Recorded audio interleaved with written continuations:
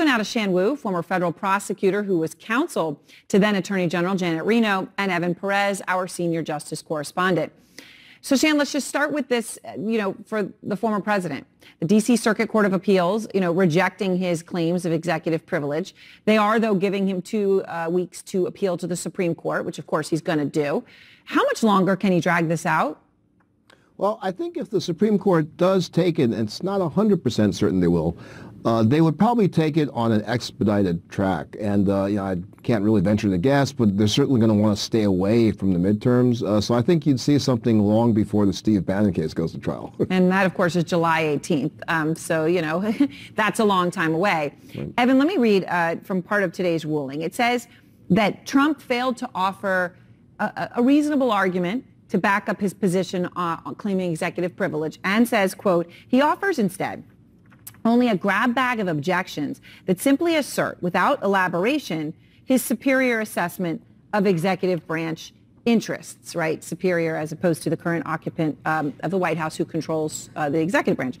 So, does this impact other assertions of privilege, Evan, is a crucial question, right? Because you've got Mark Meadows claiming it, Steve Bannon. Their cases may be obviously in the specifics different, but all of them are going to rest upon executive privilege. Yeah, no, it does. And I think that's a great point, a great question and a great point you're raising, because if you read this opinion, it seems like it's written specifically by these judges, knowing that there are other courts with some of these questions that are pending. There are obviously this new lawsuit from Mark Meadows, but there are other ways that people around the Trump circle who are trying to fight off this committee and what this committee is trying to do. And what the judges seem to be calling the former president and his legal team out on is this Trumpian tactic, which is to insult, to really just assert things without having to prove it, right? Yeah. And they say, as you just read there, one of the things that he was doing was impugning the president, the current president, and the House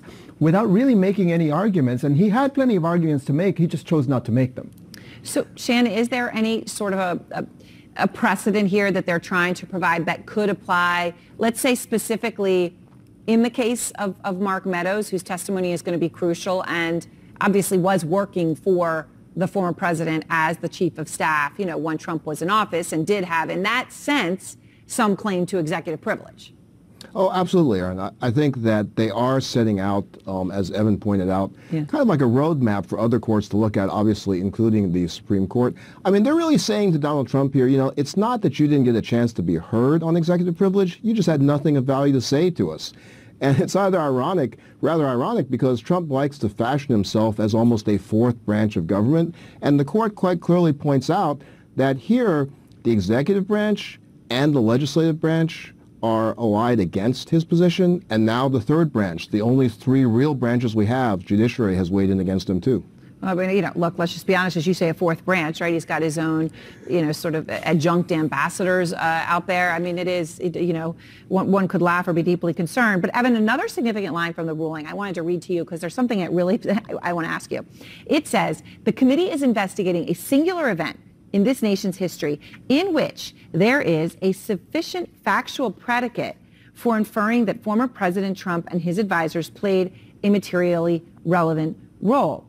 Evan, I highlight that sentence because that sentence is not about executive privilege. That sentence, to me, seems to take it a step quite a bit further. They're saying there's sufficient factual predicate to infer that President Trump played a role in January 6th. That's a different matter.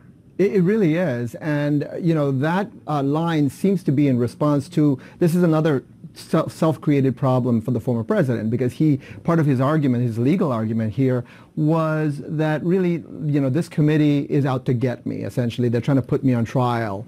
And so these judges are saying, well, I mean, you're just saying that without really providing any example, but since you've raised that, this committee is actually looking to see whether there is something to be done about what happened on January 6th.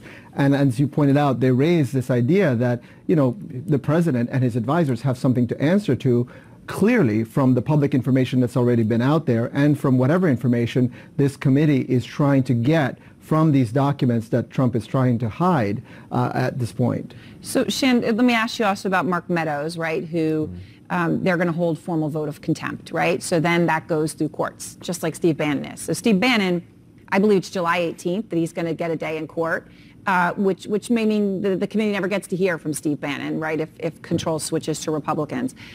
So Shan, what does that timeline mean for Mark Meadows? I mean, is there any way that Mark Meadows gets a day in court before July 18th?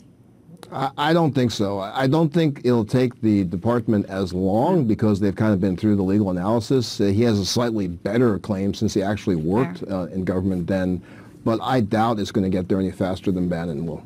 Wow, wow. And of course, I should note, he's claiming executive privilege in part about documents he's already provided that he didn't claim privilege on, so that doesn't make any sense. All right, thank you both very much. I appreciate your time, as always. Thanks. Good to see you. And next, David Perdue, the